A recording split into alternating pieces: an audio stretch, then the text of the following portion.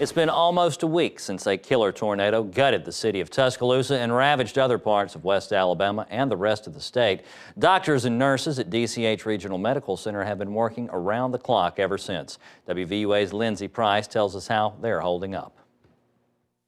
My husband asked me the other day, when are you going to sleep? He said, I know you've got to be exhausted. And I mean, how can you go home and sleep when you've seen what these people are going through? They're not sleeping, And so you just have to do everything you can.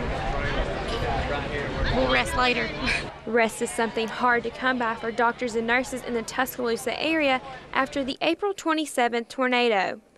Minutes after the storm hit, doctors and nurses rushed to DCH Regional Medical Center, where they were met by hundreds of victims. Assistant of Emergency at DCH, Jeremy Pepper, says there was an overwhelming amount of patients. Then, willing volunteers arrived. As fast as we could unload them, there were more waiting to be unloaded. We had staff, we had numerous doctors from the community that came into the ER without ever being called. They all just showed up to work. After a few overwhelming days, things are calming down at DCH. Now doctors and nurses are moving their efforts into the hardest hit areas to give assistance. We're doing a lot of laceration repair for people that are hurt while they're cleaning up. We're doing a lot of medication refills, a lot of medication assistance. Doctors and nurses say that sleep is the last thing on their mind when they see the community they love hurting so bad.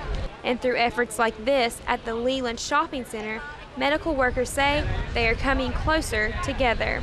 We've just come together consistently. We haven't had sleep, haven't had the energy to seem, emotionally, physically, and spiritually just keep helping to keep, to go on. But we've just relied on each other, and it's made us a closer unit group.